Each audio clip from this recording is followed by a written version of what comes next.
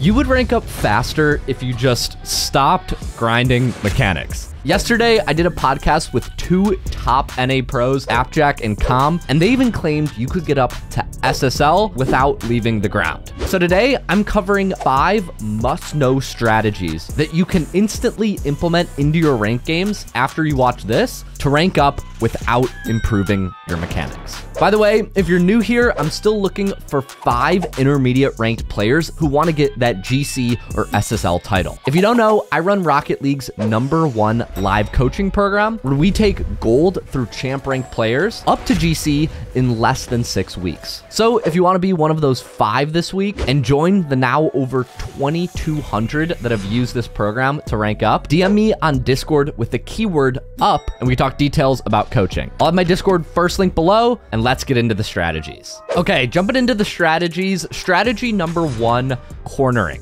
Most players in Rocket League completely misunderstand how corners actually work. Most beginner Rocket League players look at the map something like this. Anything on my side of the field is red or dangerous. We don't want that. And anything closer to the other net is green or better, right?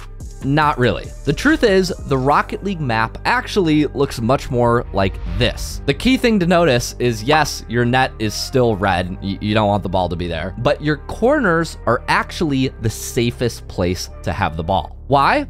Well, because no matter where your opponents have the ball in your corner, it's almost impossible to score. Sure, they may be close to your net, but the actual angle that they have to score is really slim. When you look at it this way, you should start to realize that having the ball in your corner isn't so much of a bad thing. Yet the mistake most low-ranked players make is exactly that. Panicking because they think the ball being in their corner is bad. Instead, what you need to start doing in your games is when your opponent hits the ball into your corner or they start a dribble and are deliberately moving the ball along the sidewall, let them take it to your corner.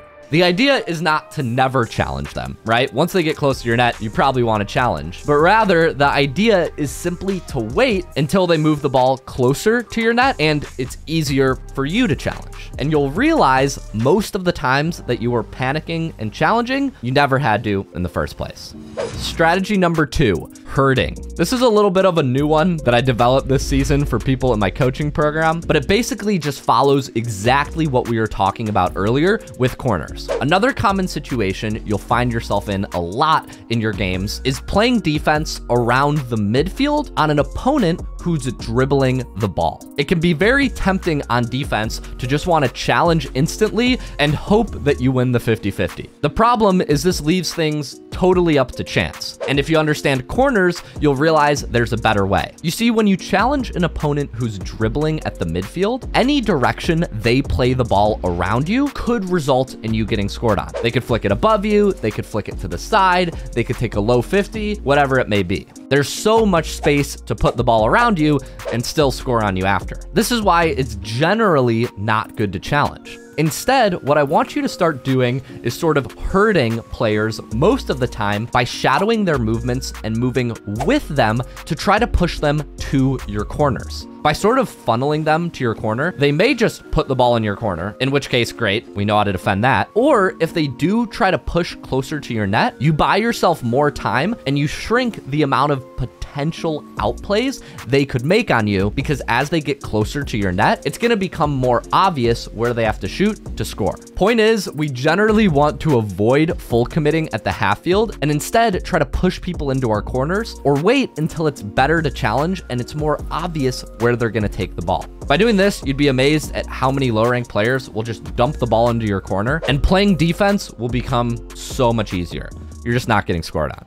Strategy number 3, drive challenging. If you're on this side of YouTube, you probably know that you shouldn't be flipping into every challenge. But the problem I still see with tons of players is not knowing when to commit and challenge and when to drive challenge. So let's talk about a super common example where you should almost always drive challenge. Situation here is, let's say your opponent has the ball at a standstill in their corner and you are approaching them once again in their corner. Most low-ranked players are so obsessed with getting a center that they're gonna flip into this challenge in the corner, full commit, and just try to bulldoze the person with the ball. The problem is almost every 50-50 outcome that you take in the opponent's corner is gonna result with the ball being behind you. So 90% of the time when your opponent has the ball at a standstill in their corner, you should almost always just turn off ball cam and either A, try to drive challenge and demo the opponent on the ball, or B,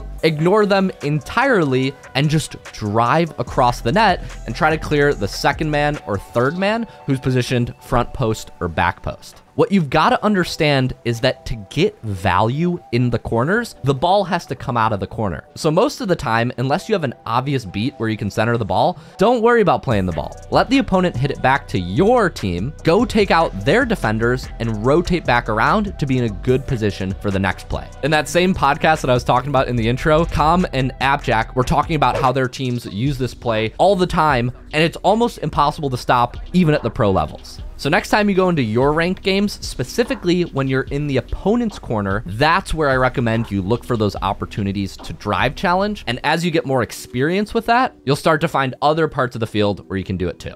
Moving on to strategy number 4, joining my free Discord. No, that doesn't fit at all. Cut that out. Cut that out. Strategy number 4, staying grounded at midfield. Let's say a 50-50 just happened, or for some reason, the ball is high in the air around the middle of the field. In these situations, most low-ranked players will see the ball in the air, not think twice, and instantly jump for it. However, the problem is, even if you're first to the ball in these jump balls, most of the time, the touch you make on a super high ball in the air will just throw away possession and toss the ball into your opponent's corner. Even if you can make a good shot on net, you're probably too far away to score it. Most of the time it's going to be saved, and jumping up for these balls just means that you're going to be landing on the other half of the field with little to no boost. Instead, it's almost always better to simply let them boom it to your side. I know it might be scary to just let them hit it, but if you just drive back and cover their shot, what will happen is, sure, they'll hit the ball to your side, but after that, they'll be landing on your back wall, and you can just take the ball for free and dribble it uncontested down the field. This comes back to the whole idea of understanding when something is scary. So if somebody's hitting the ball or booming it away for no reason at the midfield, let them. As long as you cover the net, you're going to be in such a better position afterward, and you're going to be in all these 1v1 situations where you have both the ball and 100 boost, and your opponent's trying to scramble back and save it with 0. Point is, stay grounded at the midfield, you'll get free goals. Finally, on to strategy number 5, we're going to cover something to avoid, which is carrying the ball on your side of the field. At this point, you probably understand that having possession of the ball is good, which, yes, is true, but having possession does not equal putting the ball on your car. When I'm coaching intermediate ranked players especially, this is one of the most common mistakes I see, because once you get to Diamond and Champ, you understand that you want to control the ball, but what you've got to understand is that carrying the ball is not the only way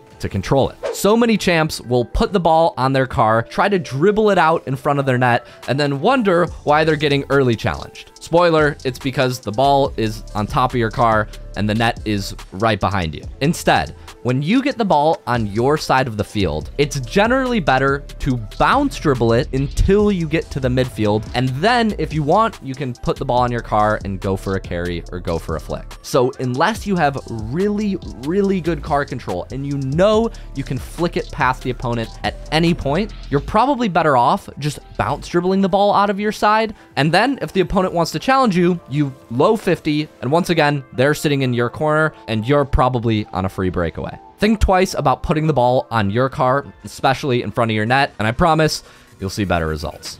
So yes, this is the point in the video where I have to say, obviously situations will vary, and yes, improving your mechanics is also important. If your goal is to get better over the long term, a good balance of improving mechanics and improving game sense will help you rank up. No way around it. But if your goal is to rank up and rank up fast, those are 5 of the fastest strategies I think you can implement that'll help you rank up the fastest. If you want more from me, DM me on Discord with the keyword up and we can talk about coaching. Or if you like my free stuff, I actually run the largest free improvement Discord with almost 50,000 members at the time I'm recording this. Plus, joining is completely free and you can leave whenever you want. So join there and check it out through the first link below, and I'll see you in the next video up here after that. Thanks for watching.